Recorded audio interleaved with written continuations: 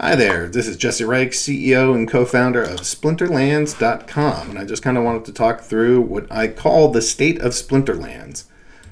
So every week that we do this, I'm going to go give just a short background of what it is that the game does and why it's important that we do the things that we do, and then I'll get into the actual game itself. So if you're already familiar with this, maybe I'll just skip ahead a couple minutes, but for people that are new, Splinterlands itself is two things. It's a next-generation game development studio, and it's also one of, if not the most popular blockchain-based app in the world, as ranked by dappradar.com and State of the Dapps. We're usually in the top 1, 2, or 3, often just sitting in the first position, but it rotates a little bit.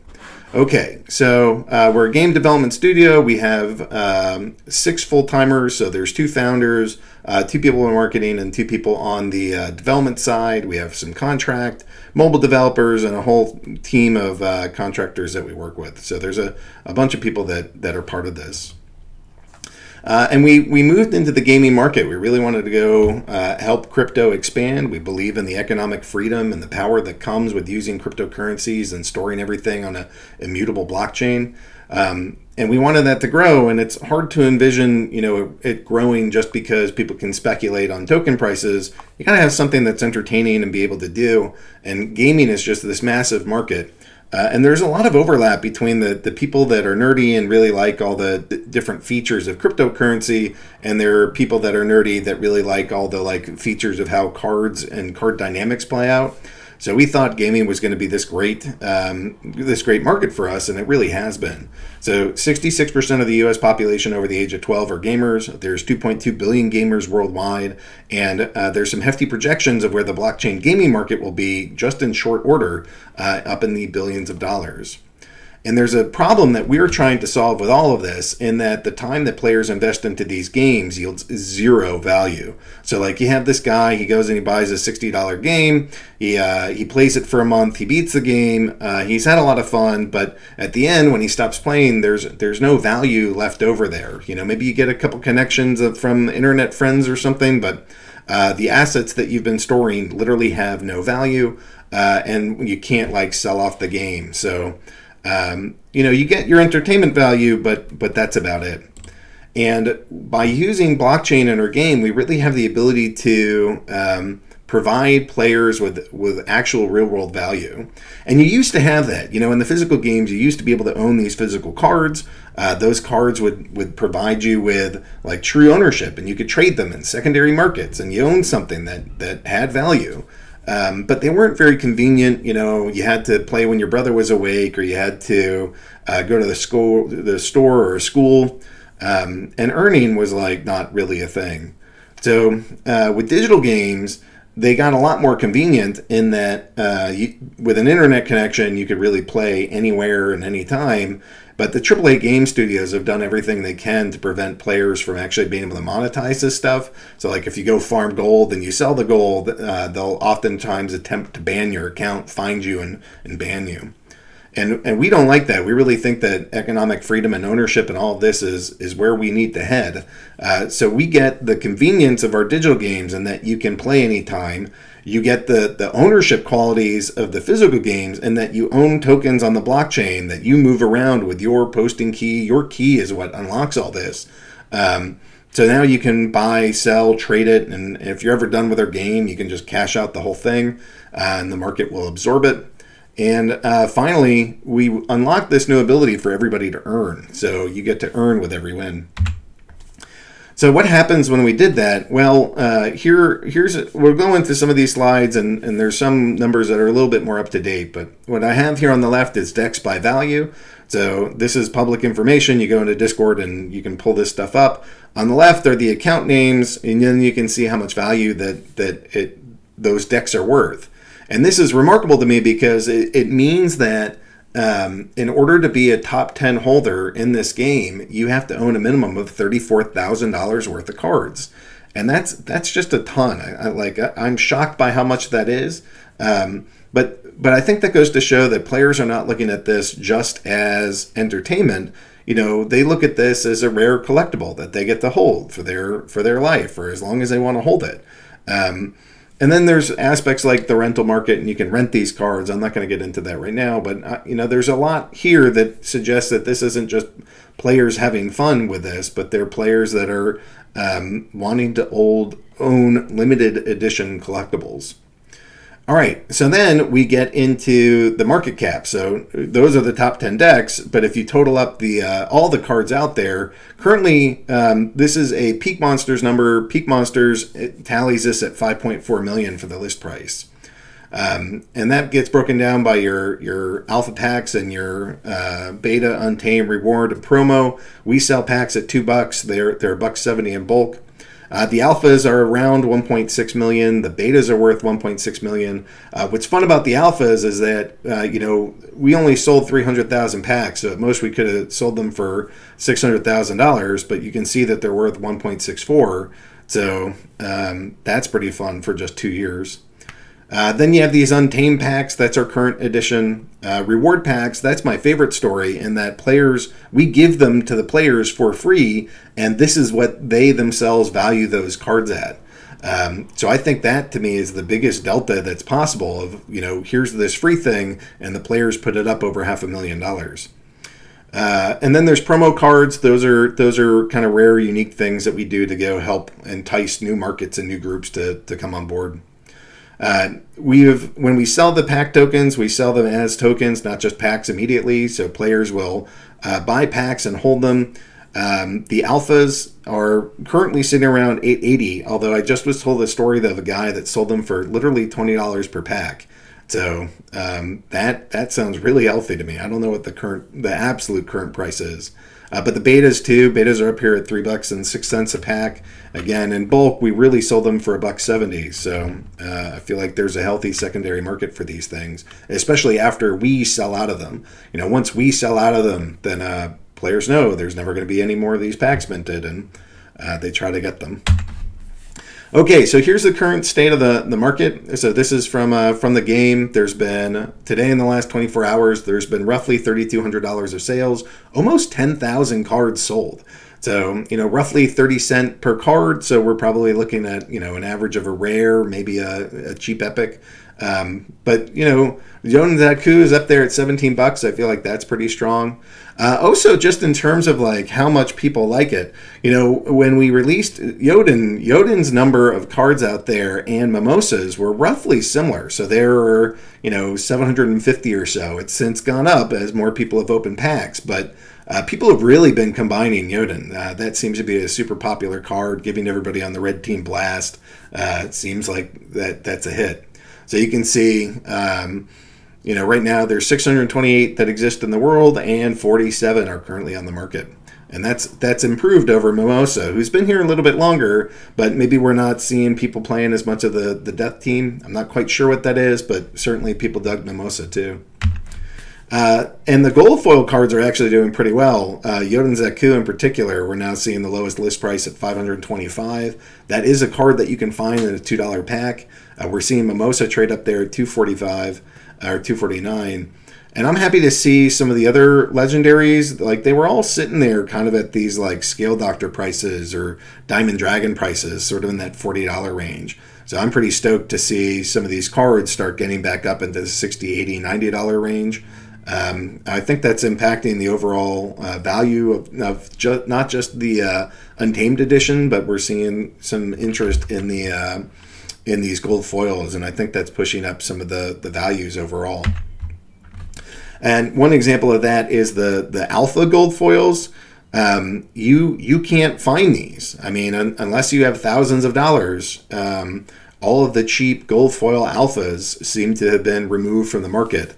I think Gold Matters was a big part of doing that. But yeah, now good luck finding these things. Next up, it's starting to look like the epics might be a good deal compared to the alpha gold foils, but you know, who knows what the market will do. But I don't know. It's exciting to see that the alpha prices have risen for these gold foil cards pretty heavily. So how is the overall market cap doing? Well, the all-time high was at 4.7 million. We're sitting at 4.2, We had we went under 3.5 briefly. So it seems like just from looking at the chart, I would say the market maybe got a little bit overheated back in December. It cooled off a little bit of consolidation, and now it's been going back up. So we're not quite yet back to all-time highs, but it seems like just from what I'm seeing, it looks like the players are accumulating again. So it's been fun to watch my own personal collection value start rising again.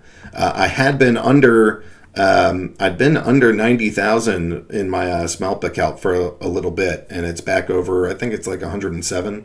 So that price rise has been, like, I don't know, like a $27,000 swing. That's pretty sweet. Okay, so here there's a command in the Discord. You can go type in top 10, and then here's top 10 packs. So you can see to go make it, if you want to be the top 10 purchaser of card packs, you will have to have bought 11,296 packs. I mean, that's just a ton of these things. Okay, so then I want to go see the most valuable decks. So this is actually today's number, whereas my previous chart was a little bit off. But welcome Neoxian. Neoxian is new to the list. He kicked off Matt Clark there.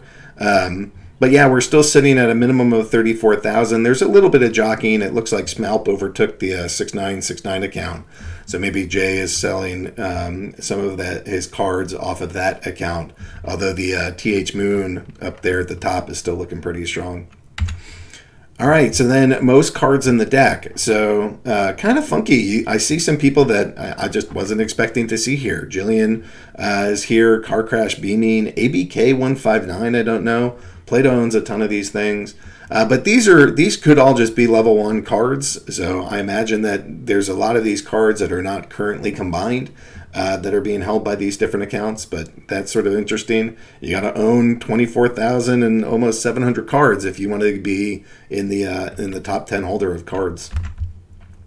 And then finally so this is cards. This is indicating sort of who has the most cards, and then this is total BCX. So if you're not aware of BCX, this is after you've combined them. If you take 2 level 1 cards and you combine them, then you get to 2 BCX. So it doesn't differentiate between legendaries or commons. So this is just, how many different level 1 cards do you own even after you've combined them. So again, some really healthy teams in there, getting up into the multiple hundreds of thousands. But you gotta own basically 90,000 cards total if you want to go make it into the top 10. So there's a lot of guys that are or a lot of people that are holding these. Okay, so I pulled up some numbers previously, but these are today's. This is as of today, which is May 27th. So the current market cap, according to Peak Monsters, using their total list price, is $5,524,000. And where that comes from, the alphas are 1.7 million, the betas are 1.66 million. The promos are almost a million. They're at 922,000. The reward cards are sitting there at 638,000, and then the untamed cards that are around 600,000. So that's the breakdown for the different editions based off of today's absolute prices. This chart I love. This chart is the decimation, and it just sort of looks at where are the cards in their life cycle and their editions, and how many are remaining. I think the coolest one to me is the alpha, because that's been around the longest. But you can see there are 300,000 card packs that we sold. Each one had 5 cards in it, so that's a total of 1.5 million. So when this graph starts, they were already down to 500,000. So we've seen 66% of them get condensed, but we're actually under 300,000 of them. We're sitting here. My mic is in the way. We're sitting here at 297,000, and that means that we are under more than 80% of the alpha cards have been condensed. So that to me is a really exciting story. Like Bitcoin will only have 21 million minus all the Bitcoin that have been lost and computers thrown out and whatnot. But with the alphas, we max out at 1.5 million cards, and we have since shrunk down to under 300,000, and that's in, I don't know, maybe 16 months or so, 18 months. So that's pretty sweet to me. And you can see the same sort of thing with the betas. It looks like the betas capped at their max was 992,000, so just under a million. With a total max cap of 4.5 million cards, that's where that's at. And yet our current number is 800,000. So excuse me for a second while I do some calculator math. But if I take what is it? 800. Where's my beta? 819,000, and we divide that by 4.5 million. Then only 18% of those cards remain. The rest of them have been squished into more powerful cards. So that's really good. I mean, that's even that's up there with the Alpha series, and eventually we'll start seeing that with some of these other ones. So the rewards have tapered some. You can see somewhere in here we did the switch that we're not printing as many rewards cards, and now you're getting deck straight instead. So you can see that we are tapering the number of reward cards that are out in the world. And then for the blue one is the promo. So there are a few more promos that are out there. I guess this is really the half lane that kicked in. So that's where some of that rises from. And then lastly, here's our Untamed. So you can see Untamed has been coming up. So where the max so far is 725,000. Current there's 675,000. You know, we still have a lot of packs left to go. There's almost 1 million packs left. Maybe it's closer to 900,000 or so by now, but you know, this is something that I'll keep an eye on. I don't know how high up that'll go, but I mean, to me, the secret of the economics of this game is this descending line. You know, it goes up, you kind of hit a max, and then all the cards can only shrink, and that's basically after the packs have sold out. And that, to me, drives a lot of the economics around here. Okay, what else do we have? So this is battles per day. So the next season is over in a couple days, and then a couple days after that, I'll go do the next one of these. But we capped out just shy of 80,000 at the end of last season, and we'll see what comes up next. But you know, this is actually a pretty sweet story. You know, there's 15,000 here. There's more than 75,000 there. So we've seen a 5x increase in the number of games played. All right, so, but how does that correlate with players? Well, for players, we had, at the end of last season, over 4,500 active accounts playing. At the low point, we had something like just under 1,500. So that is a tripling over the course of the year, right? Because this is in May of last year. This is May currently, or the end of May. I want to track it at the end of this coming season, but I think we will have more than tripled the number of accounts playing over the course of the last year. So that sounds pretty awesome to me. And then the other piece that I really like is that, you know, you can see when the seasons end, because you see all these accounts come in to start trading. Some are there to go sell their cards. Some are there to go try to pick up the dump. But this, to me, again, this looks pretty healthy. So when you get to accounts transacting to, maybe here we're only doubling or so, but in a year that's strong growth across all these, anywhere from a 2x to 5x growth in terms of like player interaction, and that's the metric that I keep in my head more than any others. I got to get more players in the game. So one of the things, I guess this slide slipped in here, but over time we'll actually add more games. We'll add expansions to what we're doing. We're going to go add more games. We might white label some of what we're doing, so keep that in mind. And the games can be different types. You might still own the card, but now instead of just being a card, it might represent something else, like a 3D object in one of these other games, and that's the rock there. So let's talk a little bit about the product roadmap and where we are on that. I don't want to go too detailed in this. I'd rather let Matt sort of lead that, but just for some broad categories, and I don't want to put in much description here, but What are we doing right now? Well, we're working on the Anytime tournament updates. So that got rolled out. We're super happy with the rollout. I know that players were sort of disappointed in some of the experience. So we're gonna definitely like tweak some things, but just you know, from a functionality standpoint, it didn't break the game. Things are the tournaments are progressing. It's like a whole new system, and yes, it has some bugs like a lot of like brand new software often does. But as a starting point, I'm so excited for this. It's doing awesome.